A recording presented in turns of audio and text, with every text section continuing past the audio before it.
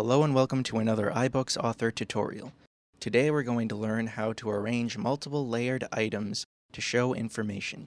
You may be using these layered items, such as text fields or graphs, to express data in a single region of your iBook. Let's say, for example, we have an image, a chart, and a text field, but they are all different sizes. To layer these in the order you wish, select the item you want to shift. You can choose to shift the item a single layer by clicking Arrange, followed by Bring Forward or Send Backward. In this example, the image is the largest, so we will click Arrange, then Send Backward until it is the bottom item.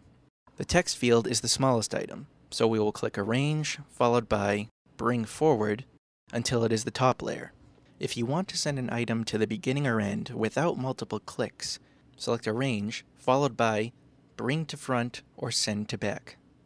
Finally, you can avoid accidentally shifting the position of one of your objects by selecting Lock on that object. Do these steps and you can arrange information any way you choose in your iBook.